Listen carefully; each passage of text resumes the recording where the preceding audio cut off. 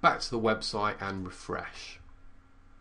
Brilliant. So we've got a new title and my preferred tagline as well. Okay, so the next thing to do is actually to change the theme of the website. Now the theme is just the look and feel of your blog, of your website. So it's got nothing to do with the actual content. So when we change the theme, the overall layout will be different, but the actual, the title, the tagline, any posts that we make will remain. That will stay static. Okay, so let's go and have a look at how we do that.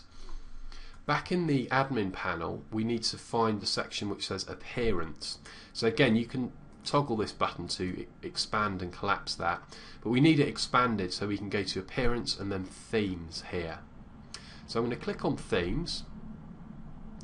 Okay, and you can see the current theme is actually this 2010 1.2. So that's what we were looking at in this tab. That's this picture and this particular kind of layout. But it's very easy to change that, and the way we do it is we go to this second tab called Install Themes. Now there are a number of options here. You can click on these links at the top, you can search for a particular keyword, or you can use this sort of filter here and just check these boxes. So for example, if you were maybe doing something on fish keeping, for example, or goldfish keeping, then you could type in fish here and click search, and these are all the themes that are available for free in WordPress that are sort of related to fish. So for example, Fish Lover here, if you want to have a better view of it, the easiest thing to do is actually click on the preview link. So I'll just do that for this, and should just get a nice view. So if we installed this theme, this is kind of what our website would look like. Now that's not really what I'm looking for me, so I'm going to close this window and I'm going to be very boring and just do a search on blue. So this will bring up all of the blue themes in WordPress. Okay, so there's a number to choose from, and you can spend almost hours really browsing through these if you want to, but for the sake of the video I'm actually going to pick one of these. I think this one looks quite nice. Let's just preview it. Okay, so yeah, maybe a little bit over the top with this picture, but I kind of like that. So let's go ahead and install this theme. Okay, so I'll close the preview window and just click on this install link here. Okay, so we just need to confirm the install, so I'll click on install now. Great, so it's very quick and it tells me that successfully installed the theme. Alright, so all I need to do now is just activate it. Alright, so make it live, in other words, on the website. So I'm just going to click on this activate link. Okay, brilliant. So new theme activated. Let's go back to our website and reload the page.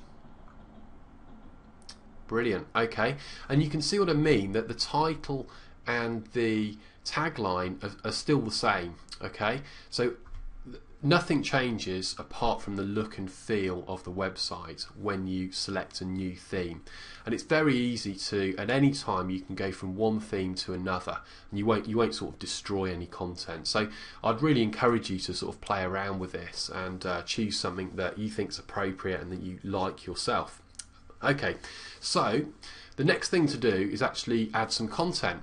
You can see at the moment all we've got is this default Hello World post, and we just want to get rid of that and put something in that I've written. So I'll show you how to do that. We'll go back to the admin panel, and this time we go to the posts section, and I'll come down here to posts. Okay. Alright, and here's our Hello World post, and I just want to remove that, so I'm going to just click on the trash link here. Okay, alright, so that's deleted that and no posts found. So if we go back to the website and reload, okay, not found. Alright, so there's literally nothing on our site at the moment. Right, so we'll go back and we'll add a new post, and we can do that just with under the posts section and click on add new. Alright, so this is just like a word processor. If you're used to using Word, Microsoft Word for example, it's pretty similar to that. Okay, so we just need to enter a title and actually the main body of the text.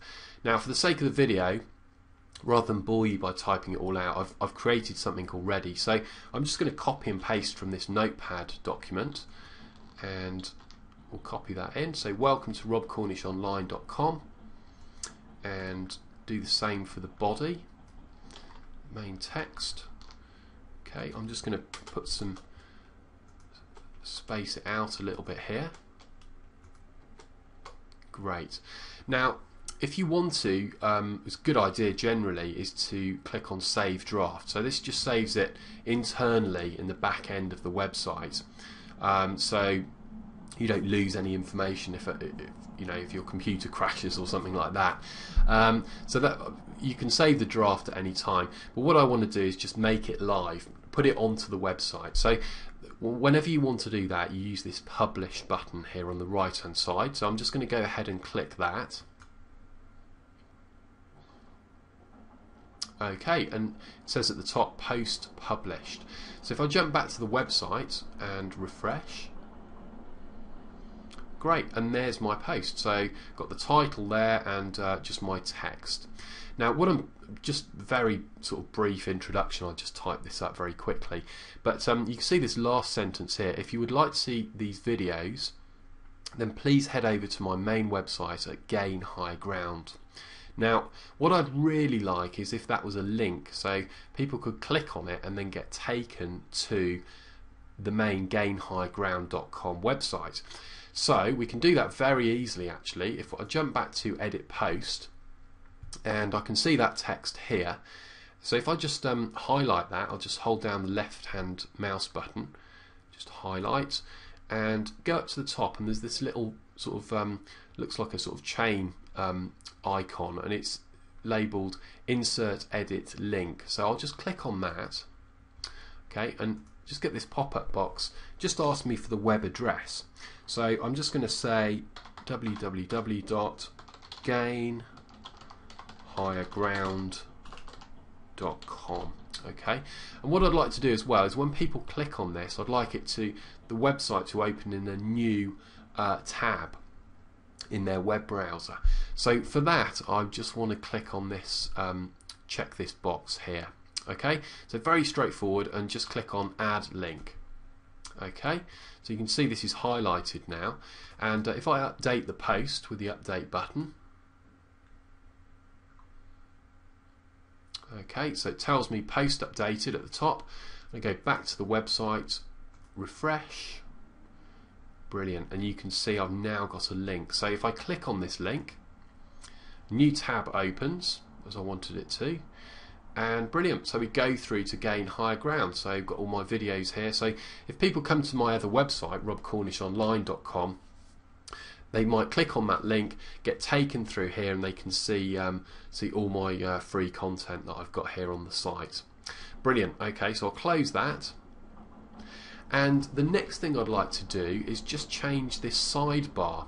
So the sidebar is just this column on the right hand side, and it's got various things in it by default, and I think I don't really need a calendar, and this sort of meta section looks quite messy really, so I'd just like to tidy that up a little bit, and that's very easy to do.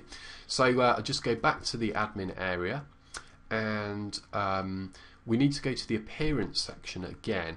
Now remember, before we clicked on themes, but this time we want to go to widgets. Okay, so I'll click on widgets. Alright, and all we have to do really is just click and drag the widgets that we want onto the sidebar, and they will appear on the site.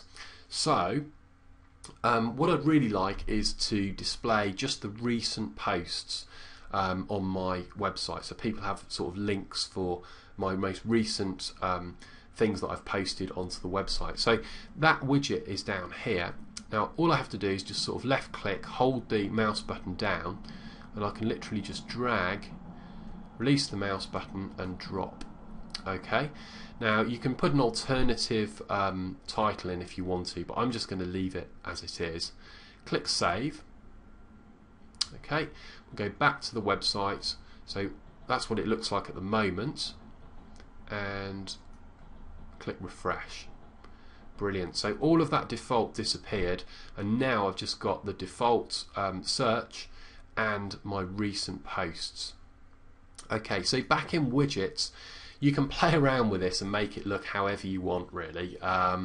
You know, as and when your blog starts to get more popular, you might want to display the comments, for example, that people make on your posts.